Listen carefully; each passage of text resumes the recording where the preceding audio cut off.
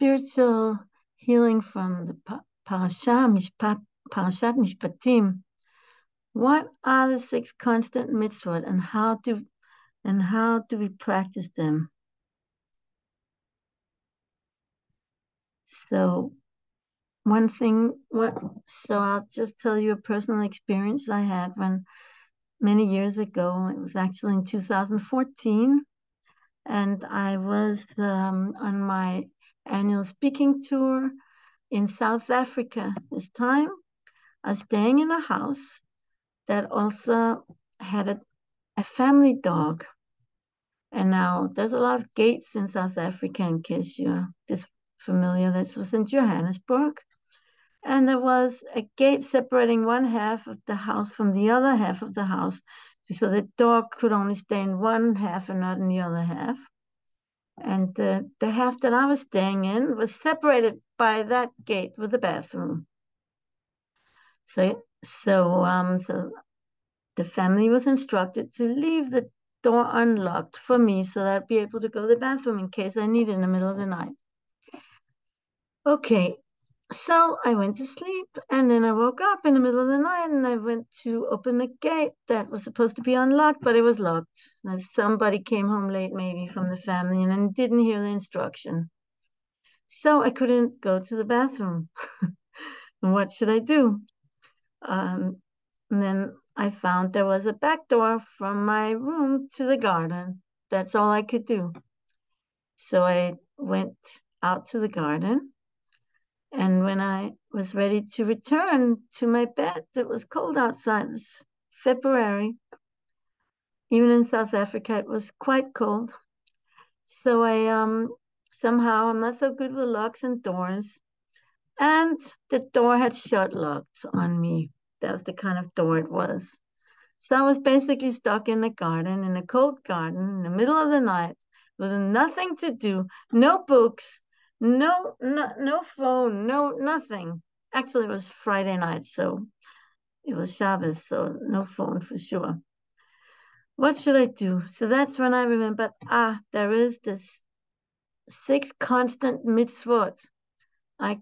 That's all I can do. I could do something important. I could do a mitzvah of remembering the 6 constant mitzvot. Here, that's all I could do. And I did that for many hours. And that was kind of consciousness expanding. And this is what I want to share with you, because when you can do this mitzvot and what the mitzvot are, and keep in mind, you can always do them anytime when you're waiting for someone or something. Also, there's a custom to make an effort to ponder the 6 constant mitzvot during the blessing that comes that precedes immediately the Shema every morning. So what are the 6 constant mitzvot? So, some people.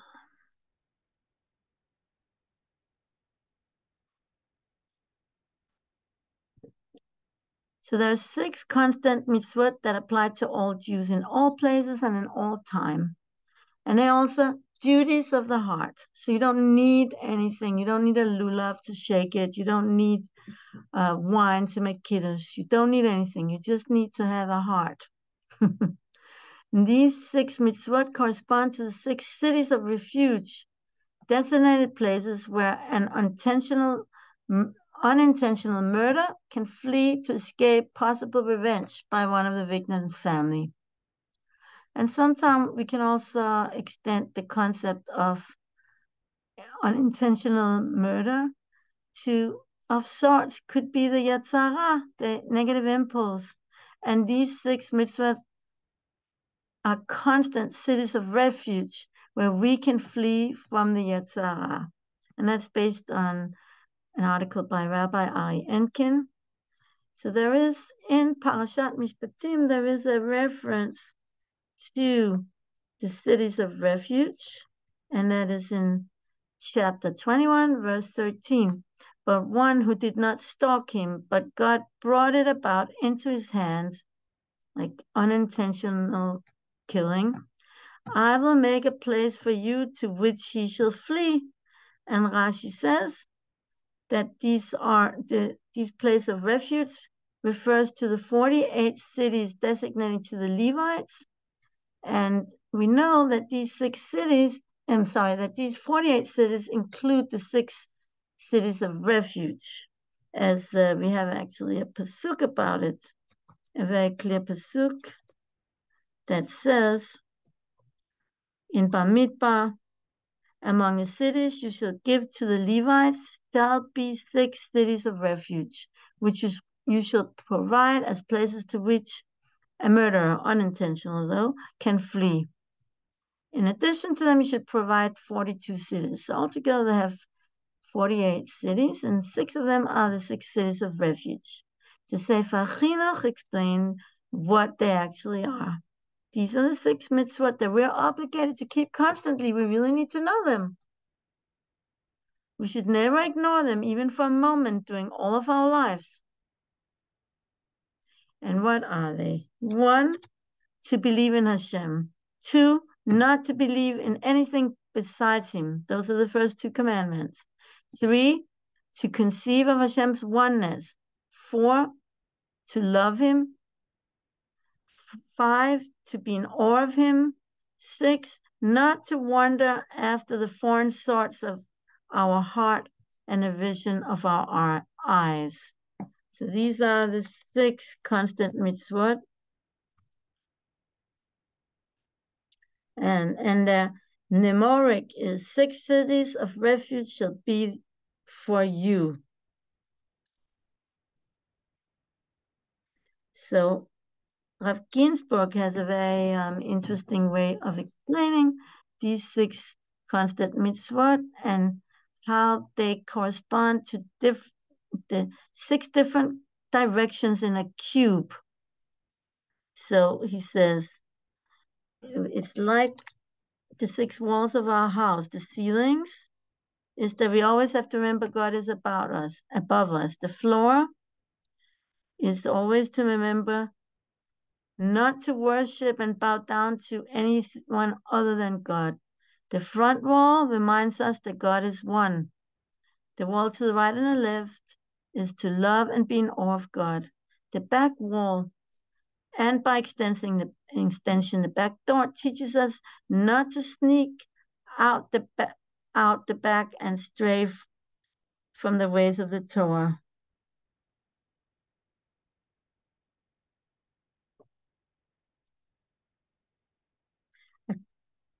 So, Rav Ginsburg, just to make it clear again, he says, the conscience mitzvah, 1, believe in the existence of God that's above.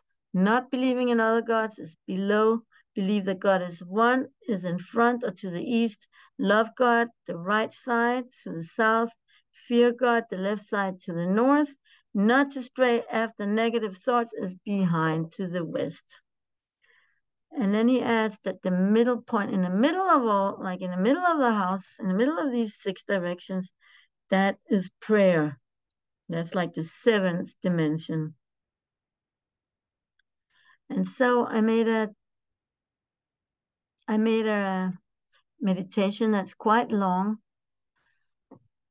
to work on experiencing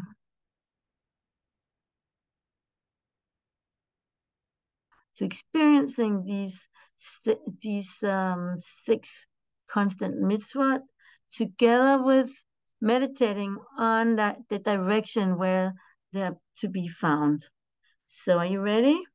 Make yourself comfortable and breathe slowly and mindfully. Ah.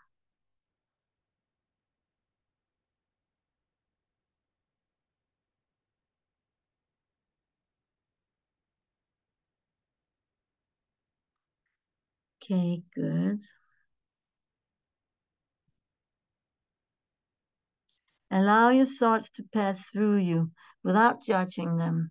Imagine each thought as a gust of wind blowing on your face and then subsiding. Envision yourself enveloped by divine lights from all 6 directions. Visualize the light above you.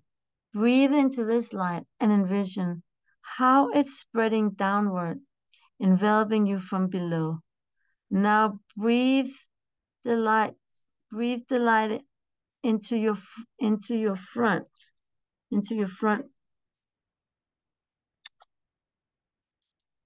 Allow it to become your guiding light.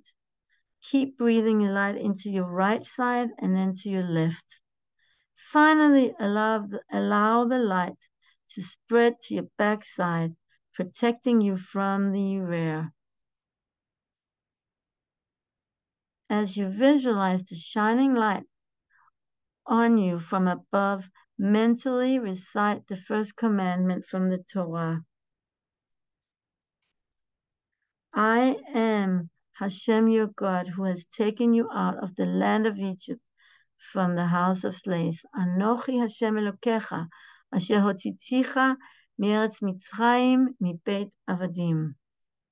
Notice how this mitzvah, not only believing in God is not only believing in God passively, but it moreover implies believing in Him actively as a redeemer.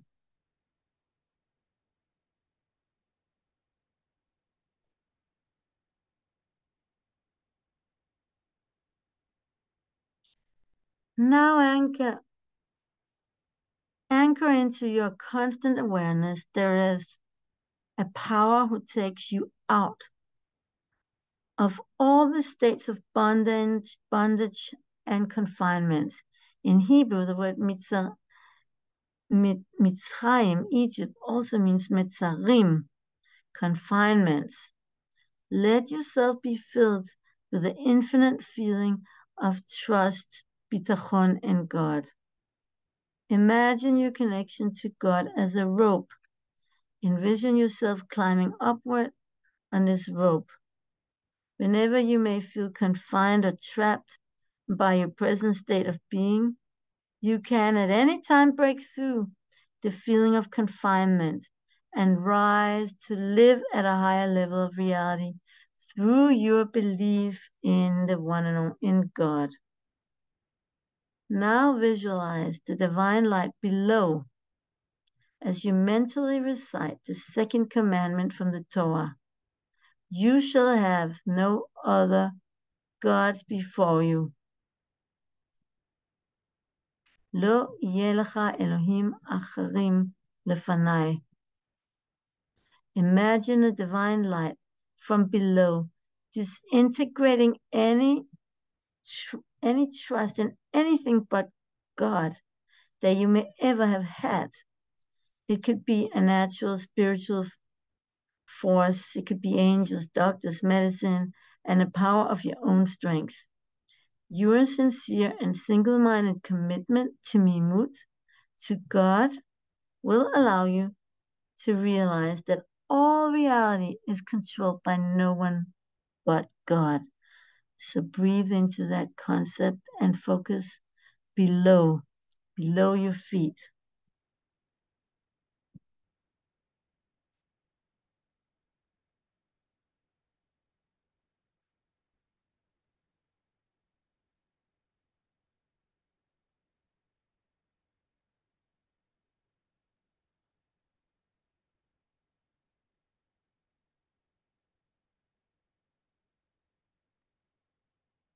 Your steadfast emunah prevents you from disconnecting from the rope of belief in God and protects you from falling down into the earthly quicksand of reliance on natural forces.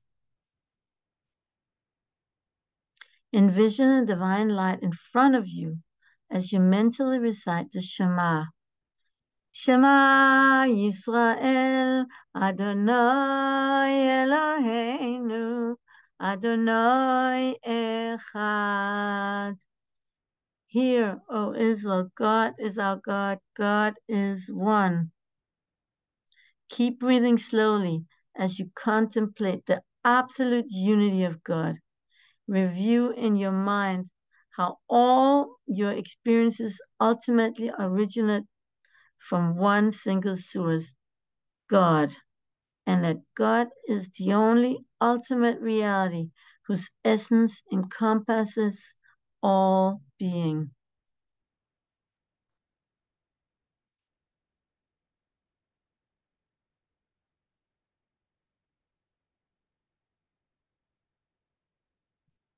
Contemplate how God's unity implies that everything we experience comes from and is God. If God is absolute goodness, it follows that everything must be ultimately good.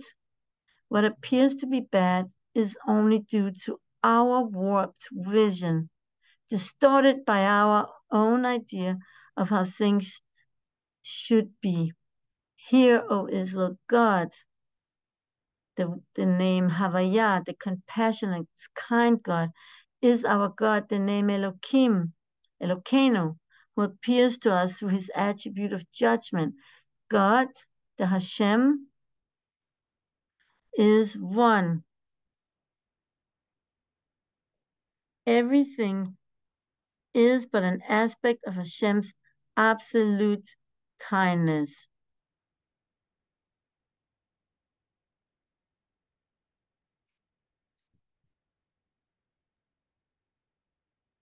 Envision the divine light to your right now as you mentally recite. You shall love Hashem your God with all your heart and with all your soul and with all your might. Once you have contemplated Hashem's unity, you are now ready to open your heart and let it be filled with the love of God. Let the question, who could desire anything other than Hashem, caress your right arm, chest, and shoulder. Get in touch with how your awareness that God is the ultimate source of all reality and how it arouses your love of Him.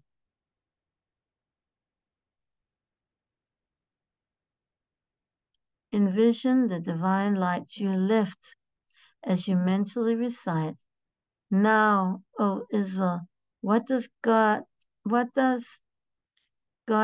Hashem, your God, ask of you but to fear? When you genuinely love God, you would never, ever want to do anything that could separate yourself from Him.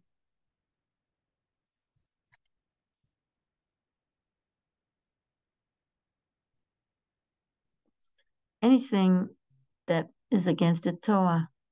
Tap into your fear of severing your bond of love with Hashem as you breathe into your left arm, chest, and shoulder.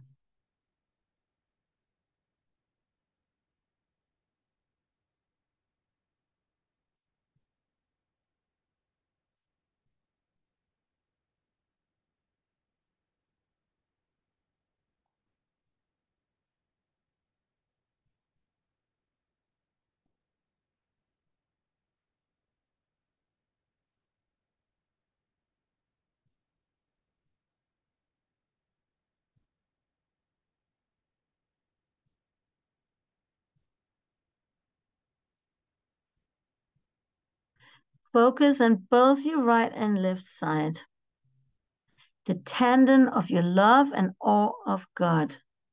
These two mitzvahs together become the wings of the soul, which constantly elevate all our good deeds, prayer, and Torah learning to Hashem. Now envision a divine light to your rear as you mentally recite.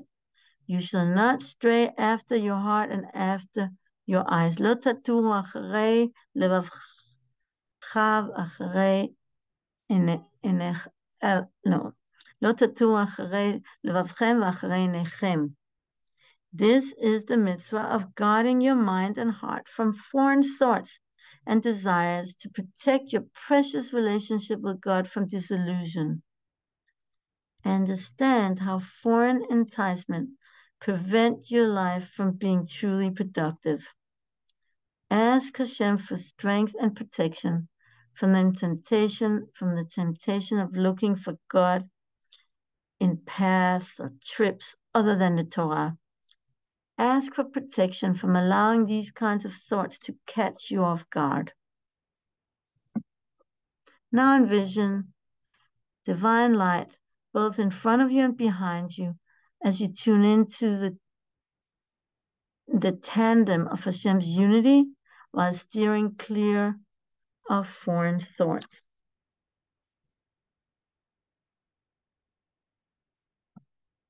Tap into the light. Tap into the light above and below you, above your head and below your feet.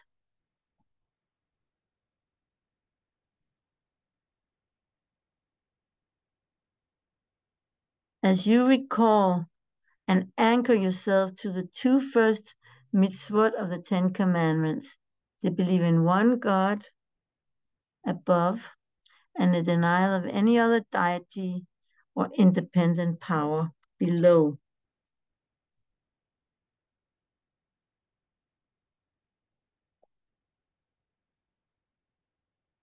Take some slow, deep breaths and recall each of the 6 constant mitzvot and their respective directions from your right and your left side, in front of you and behind you, and above and below. See if you can remember it. From your right, love of God. Your left, awe of God. In front of you, the unity of God. Behind you, not straying after foreign gods. Not straying after foreign thought. Above, to believe in one God, and below, the not believing in any other God. Repeat this while visualizing yourself surrounded by divine light from all these 6 directions.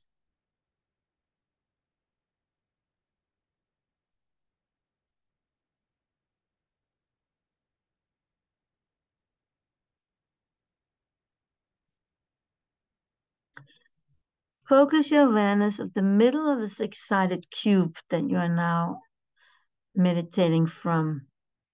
From within this inner place of the 7th dimension, open your heart to express your deepest, innermost prayer. Ask Hashem for the one thing you desire most in life. Then recite, Ve'ani tefillah, and I am prayer, from Tehillim 109:4. Repeat this phrase with the intention that my entire existence is prayer. Ve'ani tefillah. Now imagine offering your I to surrender it to the infinite, all-powerful Creator as your highest prayer. And when you're ready, you can then open your eyes.